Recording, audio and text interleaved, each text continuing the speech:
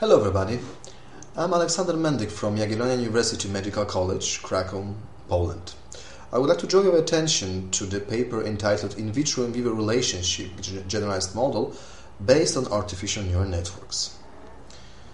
In vitro vivo correlation, IVIVC, in its classical approach, it's a mathematical model designed to predict the in vivo measured pharmacokinetic profile based on the in vitro measured dissolution profile of the particular drug of interest.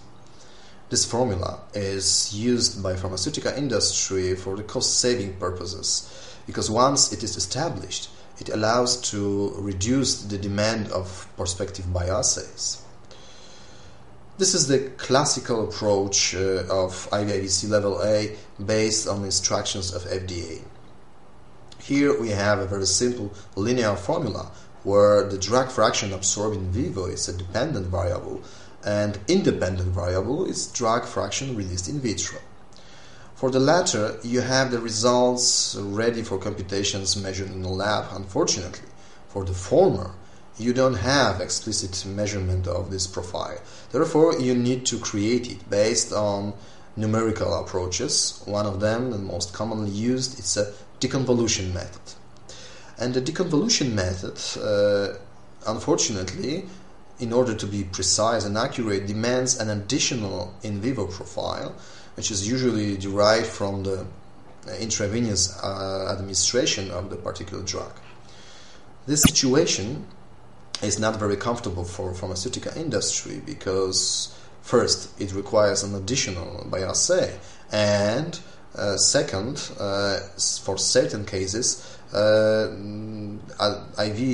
administration is sometimes impossible for particular drugs. So we would like to propose some solution of this situation based on artificial neural networks, computational intelligence tools, able to create very complicated relationships and therefore able to provide a direct relationship, IVIVR model, without the deconvolution phase and its obstacles. So let me show you in a nutshell how we did it.